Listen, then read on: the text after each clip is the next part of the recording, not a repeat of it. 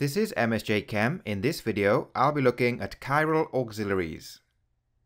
Taxol, which is a drug used to treat cancer, is a chiral molecule. It has 11 chiral carbon atoms. A chiral carbon atom is a carbon atom that's bonded to 4 different atoms or groups. So on the left, we can see the structure of Taxol. Each red asterisk shows the position of a chiral carbon atom in the molecule. Because Taxol has so many chiral carbon atoms, it can exist as a large number of enantiomers, which are mirror images of each other. The different enantiomers may produce harmful effects in the human body. It is possible to isolate the desired enantiomer from a racemic mixture, but this process creates waste. An alternative method is to use a chiral auxiliary, which is known as asymmetric synthesis.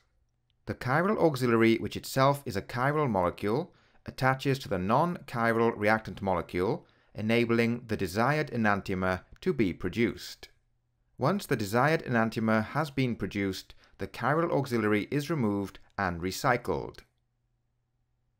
The different enantiomers can be distinguished between using a polarimeter.